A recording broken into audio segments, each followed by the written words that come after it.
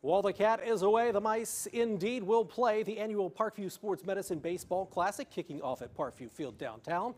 12 high school and college games played over the next few weeks while the Tin Caps are on the road. That includes St. Francis versus Indiana Tech Tuesday, bottom of the third, Tech up 3-1, and adding to it, that was DeKalb grad Tyler Stahl bringing home Northrop grad Mike Snyder. 4-1 Warriors. A little later, Ashton Moxie rips one to left. Stahl scores. Moxie goes 4 for 4 with 3 ribbies as Indiana Tech rolls 18-1 over the Cougars.